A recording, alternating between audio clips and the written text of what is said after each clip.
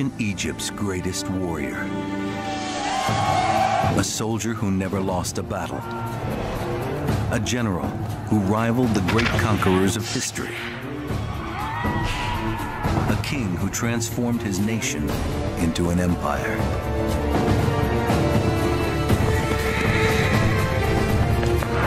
With the help of new evidence and forensic analysis, we can finally reveal the secrets of his military genius, of the inner demons that drove him. This is the amazing story of Tuthmosis III, Egypt's Napoleon.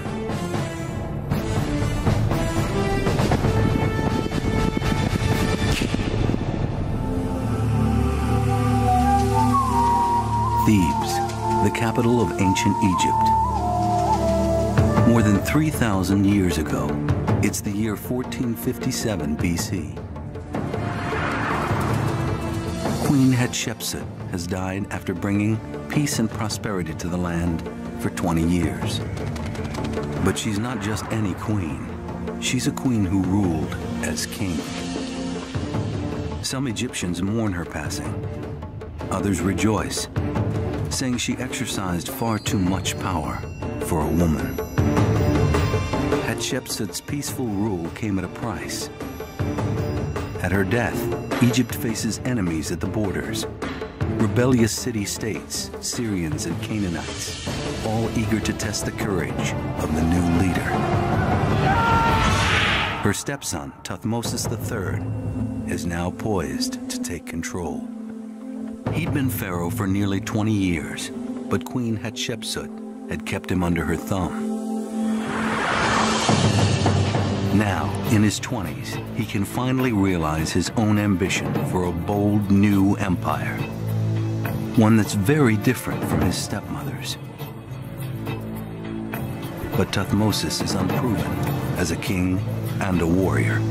Nobody knows if he can overcome Egypt's enemies, or if he can step out from his stepmother's shadow and seize the moment.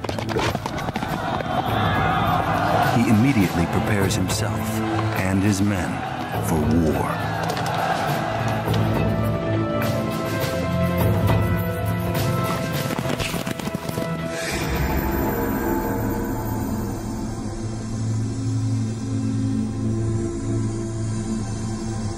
"3,500 years later, Tuthmosis rests in a glass case in the Cairo Museum, with a faint hint of a smile across his mummified face, the face of an uncommon warrior and empire builder.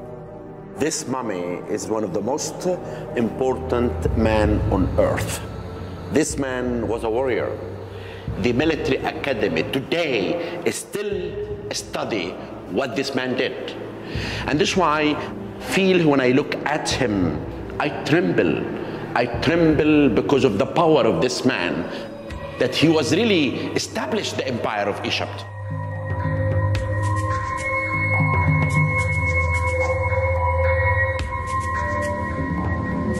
Archaeologists first unwrapped Tuthmosis and decoded his exploits in the late 19th century. French archaeologist Gaston Maspero examined the damage from head to toe. His head is broken off of the neck. His body and all four limbs have been detached. The feet and arms broken into fragments. Maspero knew these weren't the injuries of war. It was damage done by the usual suspects. Tomb raiders.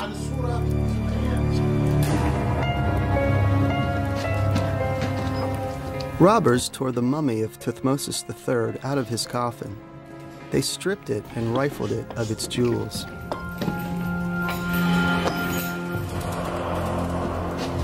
Not long after the find, Egyptologists dubbed Tuthmosis the Napoleon of Egypt. Like Napoleon, he knew how to lead fighting men and showed an unquenchable thirst for territory. And, like the French emperor, he conquered. But Napoleon suffered terrible defeats and reversals, while Tuthmosis never lost a single battle.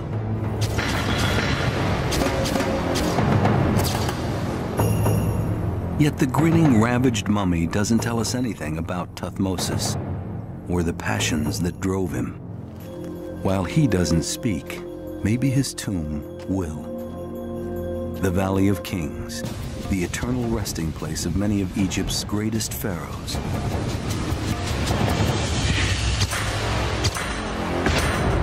Here, Dr. Ian Shaw, expert in ancient hieroglyphics, will read the walls and tell us something about the man who built it.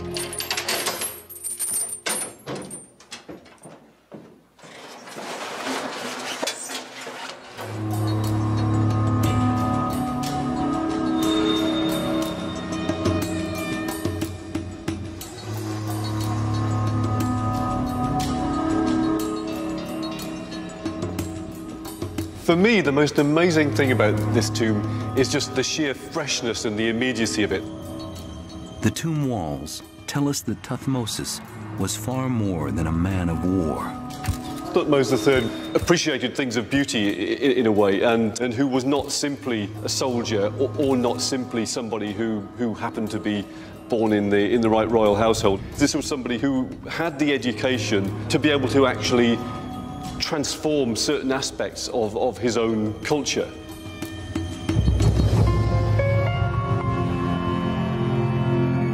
Up here I can see the king himself. The reference here is to the death of the king and his transformation really into a version of the sun god. The walls include magician spells that will help him reach the afterworld. Pharaohs like Tuthmosis believed they were more than kings. They were gods, destined for immortality. But here on Earth, a young Tuthmosis may have been less than godlike. He was born into a world dominated by his stepmother. Hatshepsut was the chief wife of his father, the pharaoh. Tuthmosis's birth mother occupied a minor place in his father's harem. She didn't have royal blood. Hatshepsut did. Some speculate that even while his father, the pharaoh, was living, his stepmother seized too much power. When his father died, Tuthmosis became heir to the throne. But he was still a young child, so Hatshepsut governed as regent in his place. And she had her own ambitions. She sent explorers to distant lands, imported oils, incense, perfumes, and gold. She commissioned great temples and monuments. And after 10 years, she did the unthinkable. She crowned herself pharaoh. No queen had ever done such a thing before, especially when a rightful heir was alive. She dressed as a king, wore male clothes and the traditional false beard of the pharaoh. She depicted herself as a man in carvings and reliefs. For the conservative nation of Egypt, her behavior was an outrage. Under her rule, Egypt avoided war for over 2 decades. But avoiding war was costly. Rebel city-states seized territories from the Egyptians along their northern border. With his stepmother exercising so much authority, Tuthmosis had to find another outlet for his talent. He turned to the military. He became a soldier and commander, leaving the comforts and the politics of the royal court behind.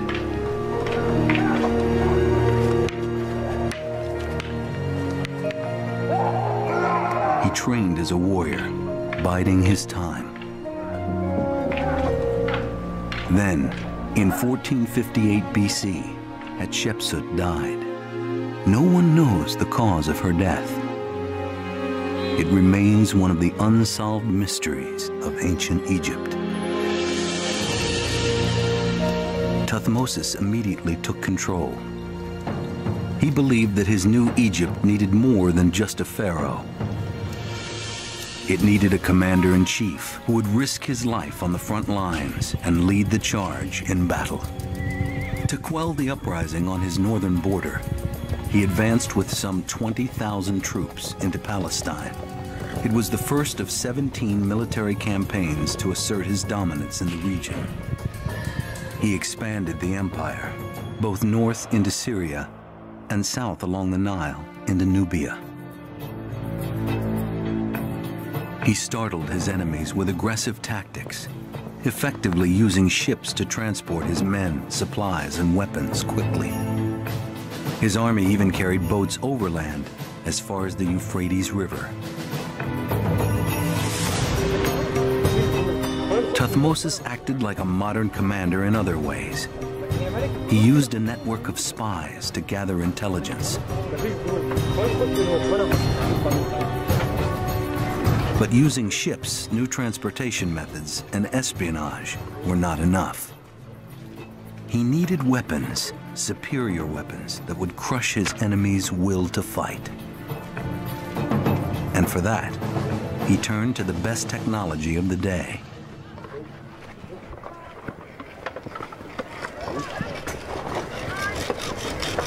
Like Napoleon 33 centuries later, Tuthmosis III took advantage of new and better ways to defeat his enemies.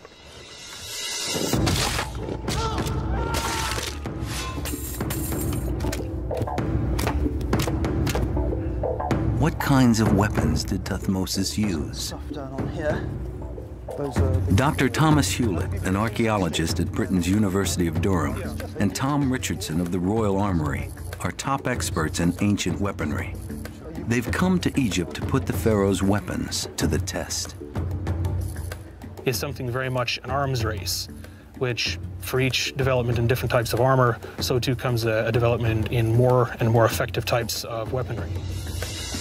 The bow and arrow was the artillery of the age. There were two basic types, and Tuthmosis relied heavily on both of them.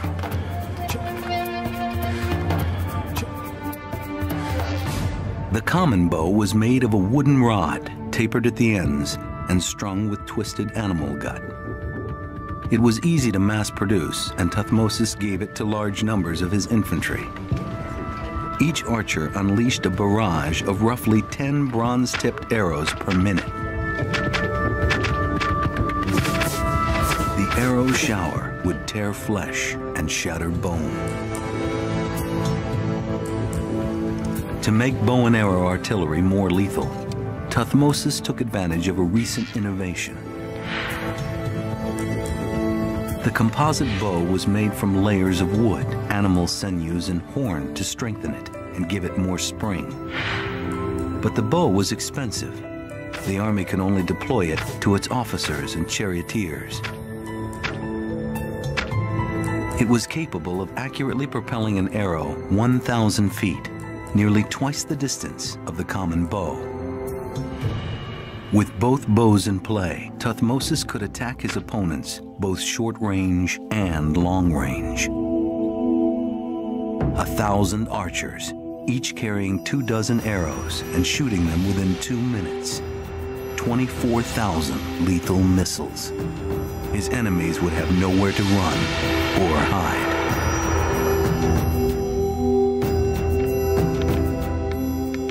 But every army had bows and arrows, and Tuthmosis had to protect his men from them.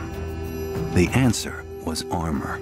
That meant using the Kevlar vests of their time, a technology so successful it lasted for generations. The weapons experts head to the Cairo Museum. Their mission? To see the only piece of ancient Egyptian armor that still exists, so they can make a replica and test it in the field. Wow, so there's the first one of Tutankhamun's chariots. The cross grips are actually horizontal. Yeah, well that's... This armor happens to belong to one of the most famous pharaohs of all time. The boy king, Tutankhamun. It's been hidden away for years. King Tut's personal body armor, made from rawhide. Fantastic. Isn't that absolutely amazing? Well, I'm completely bowled over by this. That's one of the great moments, is coming to a place like Cairo and getting a cupboard unlocked and seeing an object that no one's seen. It takes you back into almost personal contact with someone who died 3,500 years ago. The only existing late Bronze Age armor which exists anywhere in the world. The scales themselves are rawhide. Yeah, sure. If you take and shine a light through them, they are still translucent. Yeah, you can see the translucency in this little scale here. Armor like this protected Tuthmosis's foot soldiers from attack.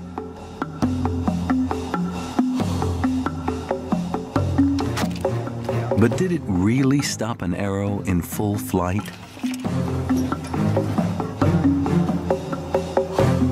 The only way to find out, put it to the test. First, our experts set up the dummy with basic rawhide armor.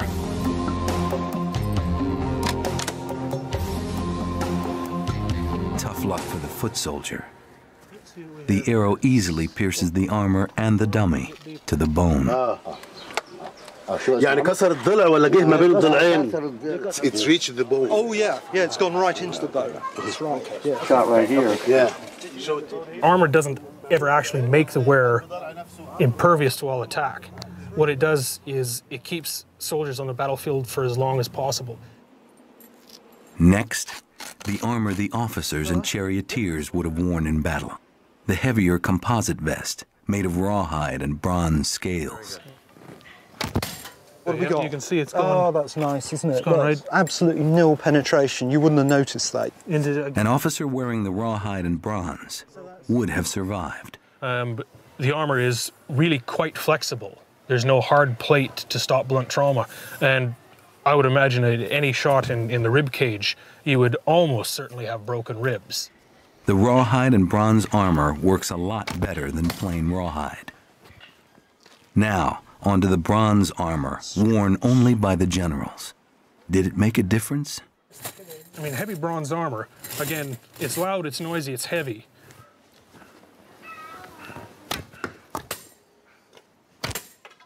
It works like a charm. Well, that seems to work. Exactly Look at the what I curl on expected. that. That's exactly Beautiful. what I expected. So The tests show that each level of armor from rawhide to bronze gives extra protection. The Kevlar of its day, the heavy bronze armor, worked best, but there were two drawbacks. It weighed too much for hand-to-hand combat. In the desert heat, where temperatures can exceed 100 degrees, the average foot soldier couldn't use it. And it was expensive. Even the Egyptians couldn't outfit an entire army in bronze armor. As Tuthmosis knew, just having armor and arrows isn't enough. You have to maneuver them into the right position. To do it, Tuthmosis used the chariot. But firing an arrow accurately from a moving platform wouldn't be easy. Could they do it?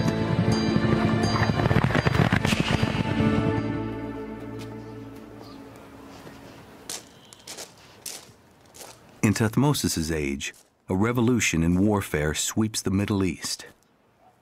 There's no way of estimating the huge change that happened as Egypt effectively launched itself into the late Bronze Age. The composite bow and the chariot, these were the weapons that completely transformed the way in which the Egyptians fought their battles. Improvements in technology created smaller, lighter, faster chariots. By using 6 spokes instead of 4, they were stronger and easier to maneuver. In gaining speed, the new chariots sacrificed stability.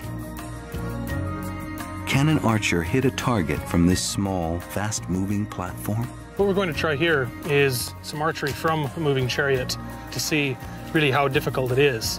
Neither of us have ever ever tried this. stood in one of those before.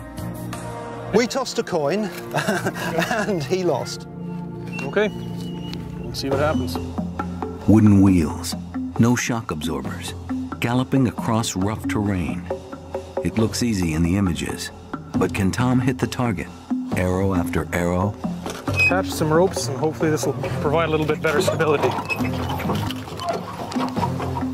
In the ancient world, that you'd be working with a chariot driver that you had dealt with for many years. certainly it would make it much easier to tell faster, slower, it's too rough, smooth enough. And you would instinctively know where to drive to give you the best shots at the targets. Oh dear. And certainly all of that done in the heat of battle would be, you'd have to work as a seamless pair. This is incredibly rough. Okay, we'll give this another try. Let's see what happens. And this time, he hits the target again and again. If Tom can do it in one trial, imagine hundreds of trained charioteers doing it in TuthmosIs' army. It would be intimidating and lethal. We're talking about very large quantities, hundreds of chariots, all in large formations together, riding up, raining down arrows, these deadly bronze-tipped arrows. And the revolution that's involved with these guys is no less significant than the use of aircraft in warfare in the 20th century. Even with chariots, in TuthmosIs' time, most of the combat was still hand-to-hand.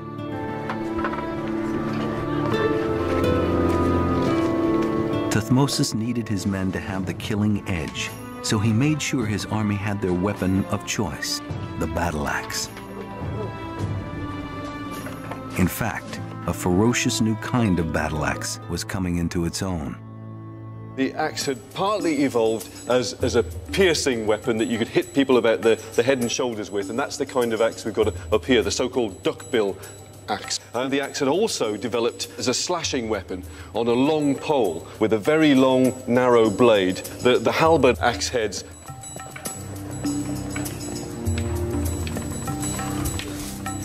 With the axes, the infantrymen could create mayhem.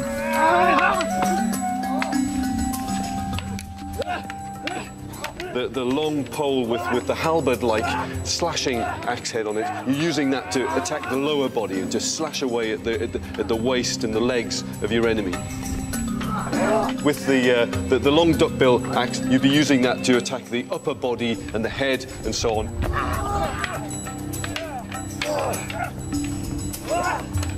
I imagine that this type of axe was used more in the later stages of battle when the foot soldiers were moving in to essentially capitalise on the mayhem that had been wrought by the volleys of arrows sent over. So they really needed to get in close to the opponent in order to make proper use of these weapons, because this was not something you'd throw at your opponent. You wanted to hang on to it and to be able to use it continuously through the battle.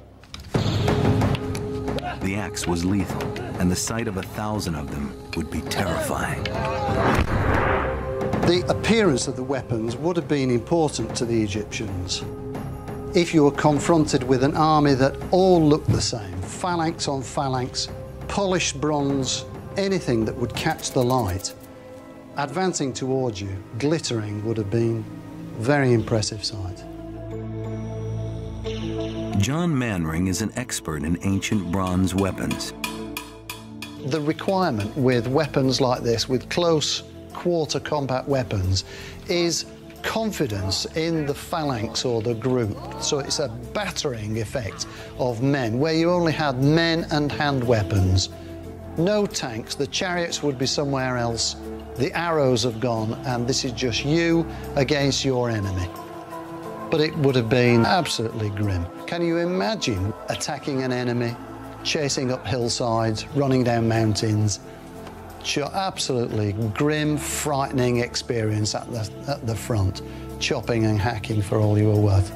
At very close quarters, it's a short haft. You have to get close to your enemy. You're seeing, you're looking into his eyes before giving him that final chop.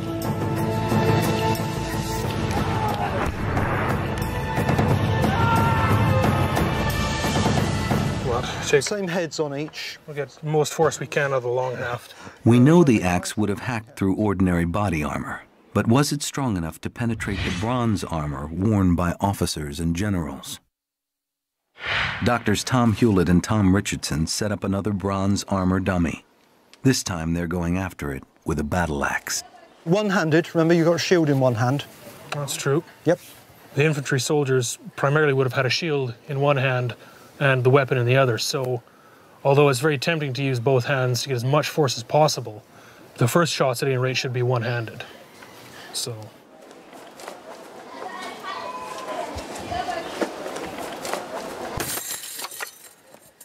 Right.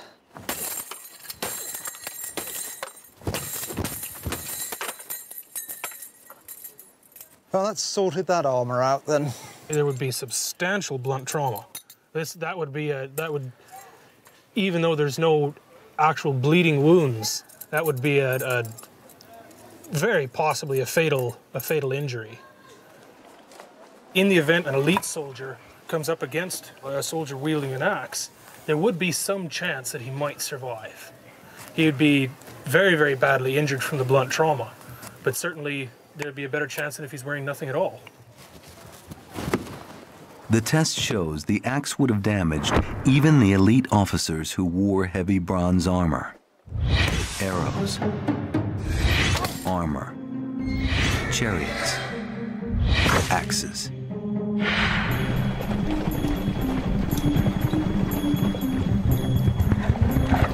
In 1457 BC, Tuthmosis needs all the killing power he can deliver and all his cunning.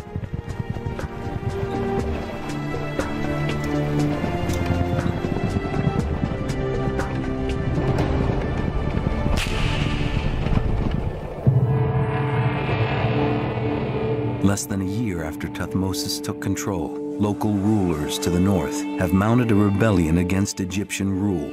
It's a challenge that's critical. It could disrupt a key trading route and cut off Egypt's economy. For an ambitious ruler bent on expanding his empire, there's no choice.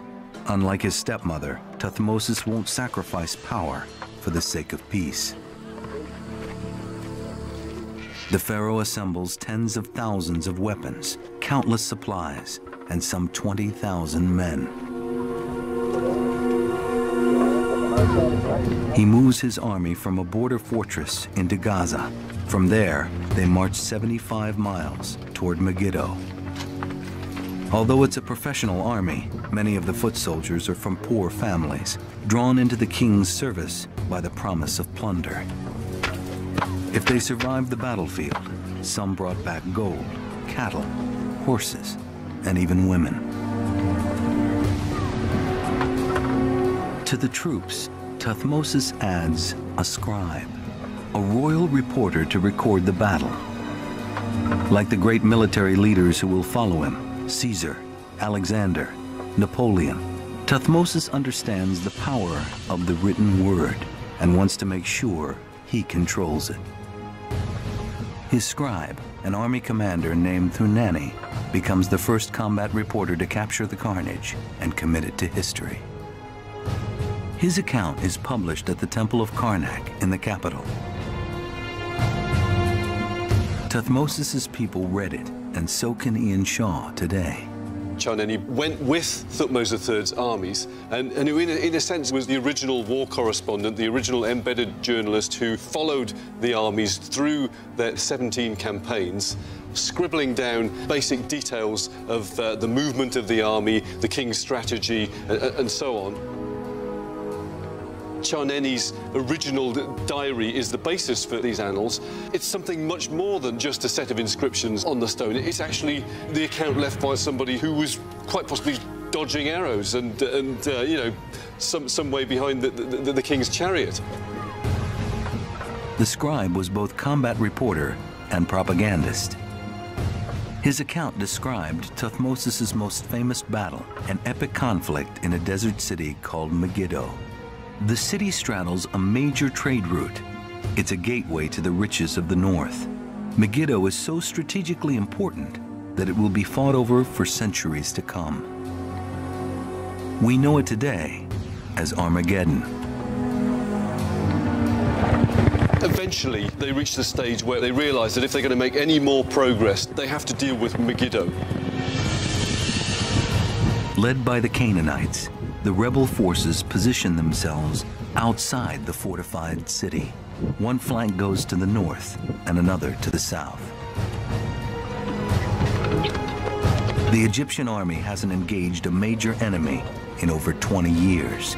A whole generation of Egyptian soldiers has never been tested in combat, yet Tuthmosis can't afford to wait. He and his army crossed the desert at a blistering 15 miles a day to close the distance between his army and the rebels.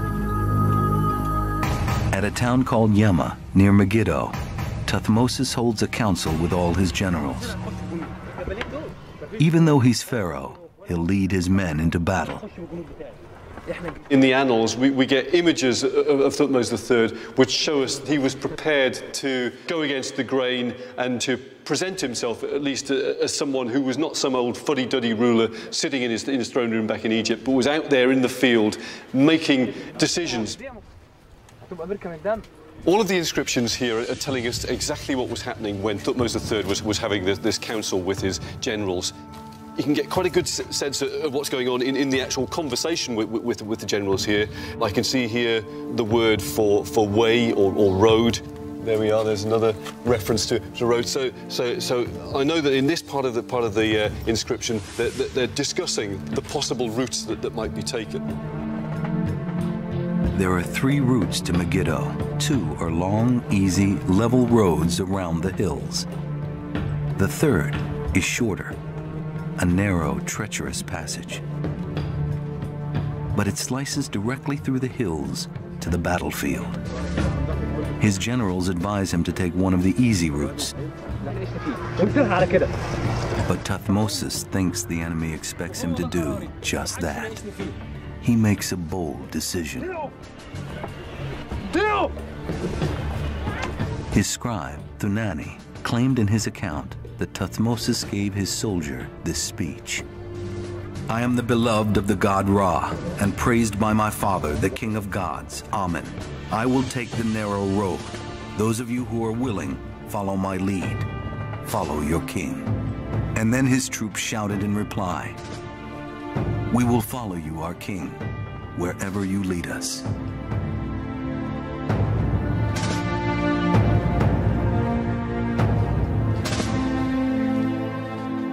Why does he go for that option? Probably what he thinks is that if his generals are suggesting not going through the gorge, then probably that's what the generals on the other side are expecting too. So he says, no, we'll just do the unexpected, we'll go through the gorge. The plan is risky. Tuthmosis will have his entire army exposed single file in the gorge. If they're spotted, they're defenseless.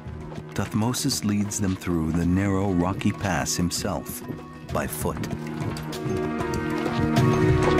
Horse behind horse and man behind man, His Majesty showing the way by his own footsteps.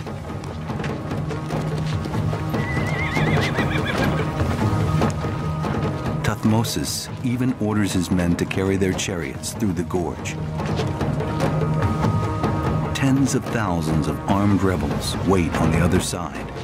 Thinking they know where Tuthmosis will march in, they have positioned their forces near the easy level roads to the north and south, some 8 miles apart. It takes the entire morning for Tuthmosis's army to pass through the gorge.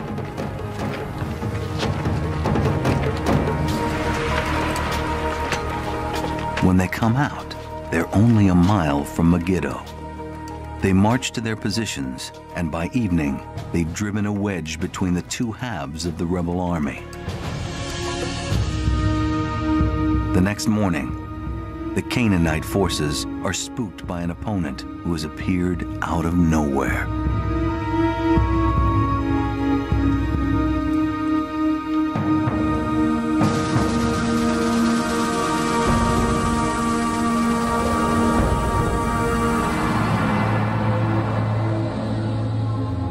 أحسن وحوش هنكسب.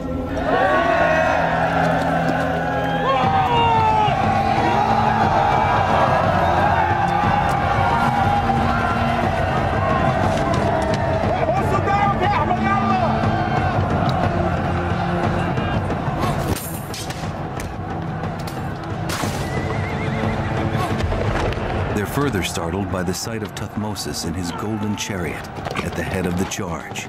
The Canaanites and the rebels soon break and run for their lives. As if terrified by spirits, they left their horse and chariots of silver and gold. We've got to remember that most of these soldiers were illiterate. They themselves haven't left us accounts of what was actually happening in the battle. So very often these reliefs are the only real evidence that we have as to what the soldiers' view of battle was. So you can see these images of the fallen soldiers just being crushed either under the wheels or the hooves of the horses and the chariots. We even see them being literally tangled up in the spokes of the chariot wheel.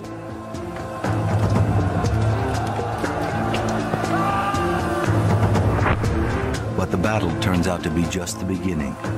Instead of finishing off the enemy as they retreat, Tuthmosis's soldiers stop and strip the rebels' dead bodies. The delay allows the Canaanites to regroup inside the fortress. Tuthmosis is furious, and he's forced to lay siege to the city. The Egyptians surround Megiddo, slowly strangling it.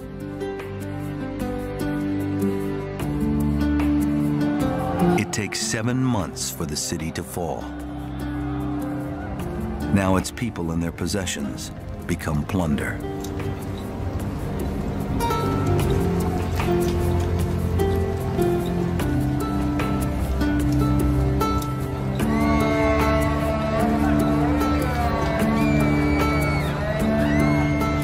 There was very little sentimentality here. The idea was that you despoiled the dead and the wounded as much as possible of all the materials and the weapons that you might need as you moved on into the next stage of the campaign.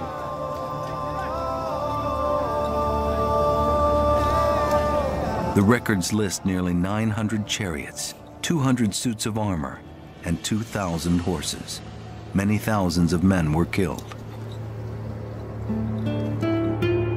After the battle, the Egyptians cut off the hands of the enemy dead and presented them to their king to keep tally.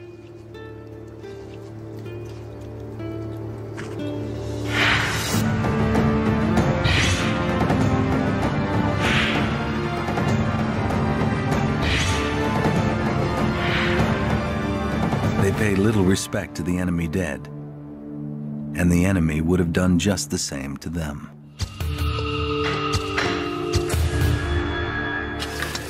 The bones scattered everywhere.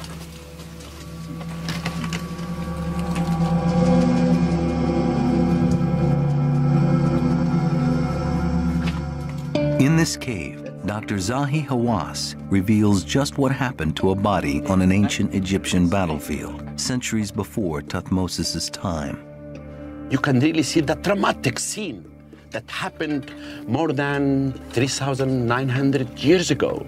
If we can close our eyes in the time of the battle, we can imagine those 60 brave soldiers. They fought to defend Egypt, and they were killed. And the king honored them and buried them here. These are the bones of ordinary Egyptian soldiers, scarred forever by combat.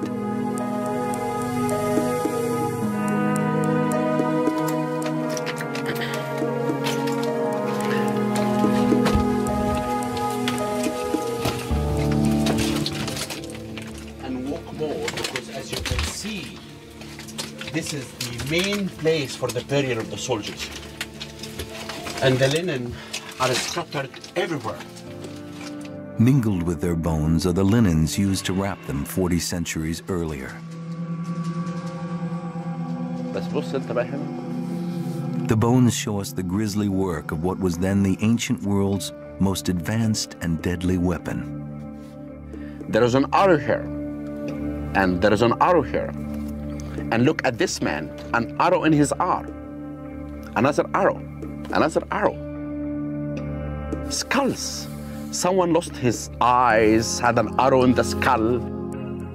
His right arm was completely lost.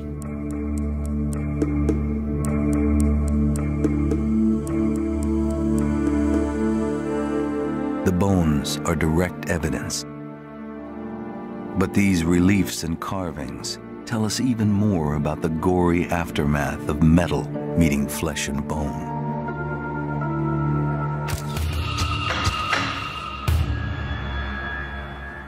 Dr. Gonzalo Sanchez, a neurosurgeon and Army colonel during the Vietnam War, has been studying the ancient reliefs and comparing them with modern-day medical photos. This individual, which is falling off the chariot, is hyperextended in the back of the head, backwards, bringing the shoulders forward, rotating the arms, bringing the hands down, extending the head and extending the legs.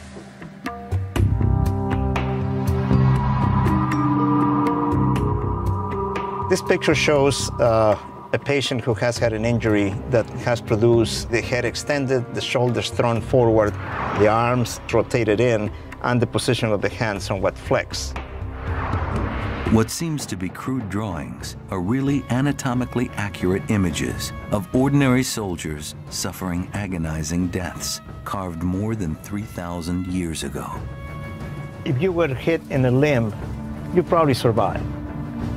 But you were hit in a cavity, whether it was the cranial cavity, abdominal cavity, chest cavity, you probably die. Because if you don't die from major blood vessel injury, you die from infection. The agony of death paid no attention to rank.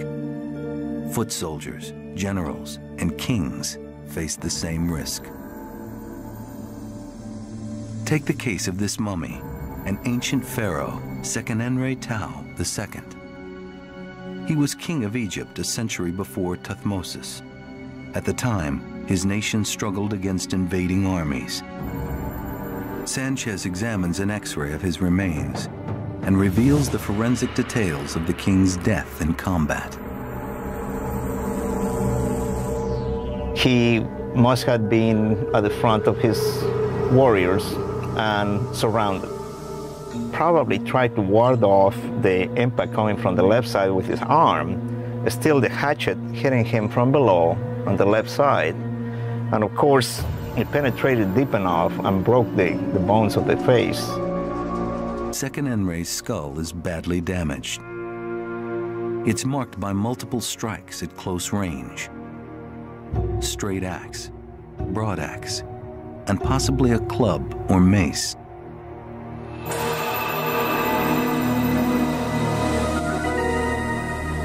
Unlike Sekenenre, Tuthmosis survived 17 military campaigns without a scratch. While we know much more about Tuthmosis the warrior, we know even less about what drove him to be the kind of king that he was. The answer may lie in the mystery of his stepmother's death, Queen Hatshepsut, and in an ancient tomb called KV-60.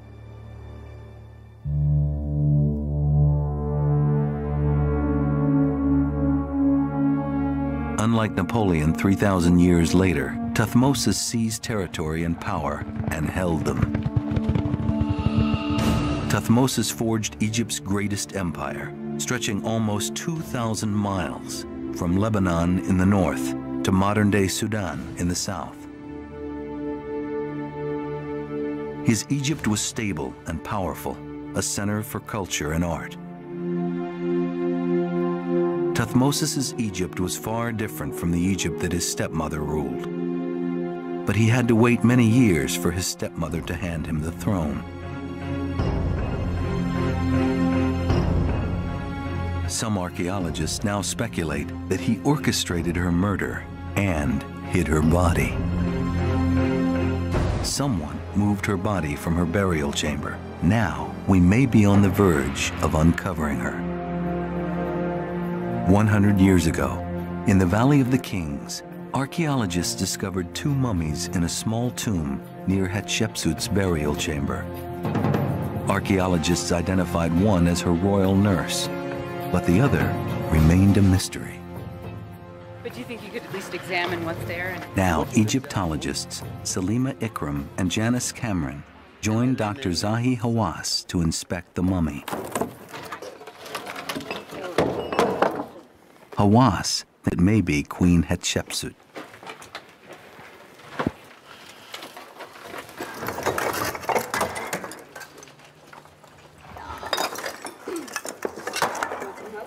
Yeah. There you go.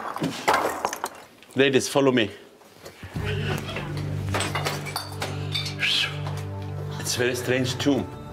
It's left unfinished.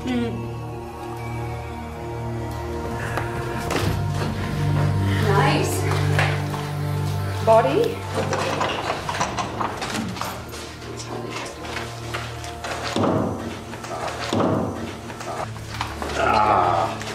Yes.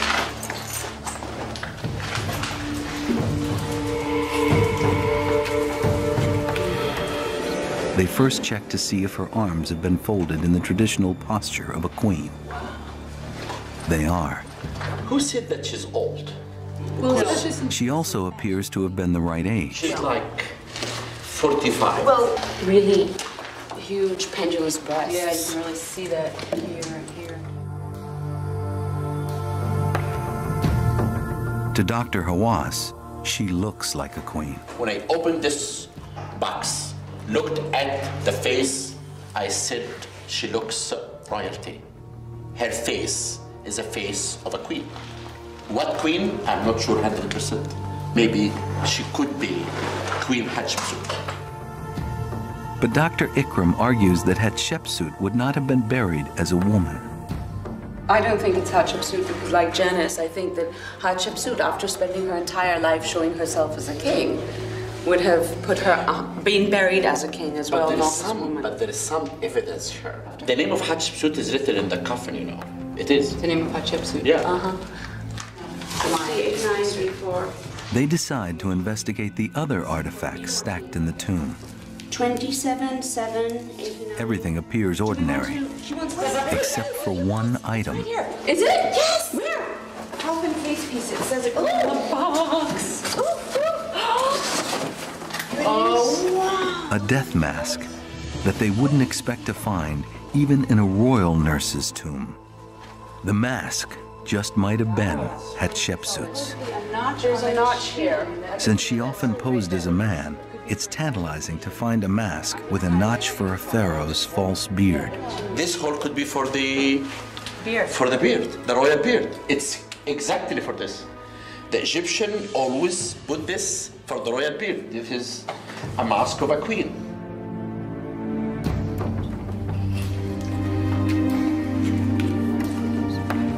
Yeah. And this could be the coffin of that mummy.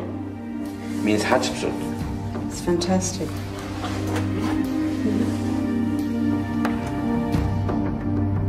It's not enough evidence to prove that this is Hatshepsut's mummy.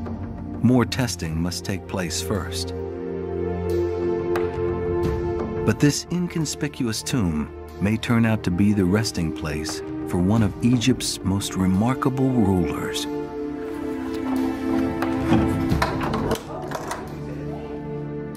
If Tuthmosis had ordered his stepmother's murder, dumping her body into this obscure tomb would make perfect sense.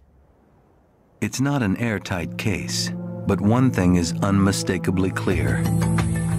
Near the end of his life, Tuthmosis finally took open and public revenge on Hatshepsut.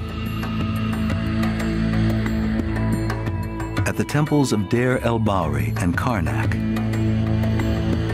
a close inspection reveals the outline of a figure.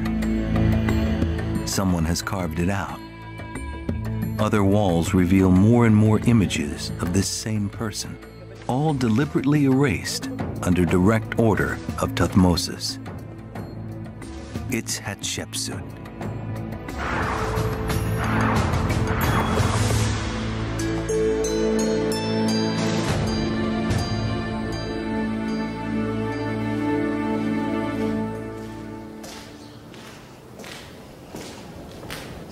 Originally, this chamber was full of images of both Hatshepsut and Thutmose III. But all the way around the chamber, here beside Horus and Thoth, up there in the top right-hand corner, even the image up there that showed the car, the double or spirit of Hatshepsut, even that's been chiselled out. Short of actually exhuming the body of Hatshepsut and dropping it in the Nile, he couldn't have gone much further, really, in removing her from history. Egypt's ancient records show that 30 years after her death, Tuthmosis ordered every image of his stepmother to be destroyed. All shrines, images, and statues. It seems oddly spiteful and petty for such a great pharaoh. But for ancient Egyptians, images had enormous power in this world and in the afterlife.